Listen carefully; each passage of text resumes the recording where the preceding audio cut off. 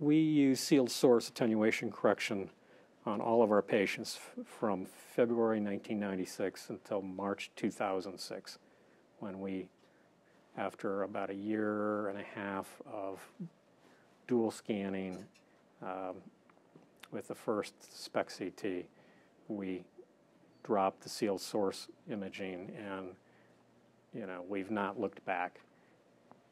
Sealed source attenuation correction in average size individuals, even up to patients of about, say, 250 pounds, to plus or minus a little bit depending on body habitus, would work very well most of the time.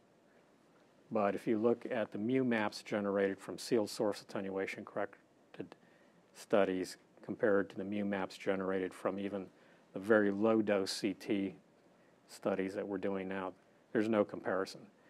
The mu maps are far superior with CT-based attenuation correction, and the image quality is likewise. And unlike sealed source attenuation correction, which you could maybe do to patients of about 250 pounds, with CT-based attenuation correction, we've done patients up to 500 pounds.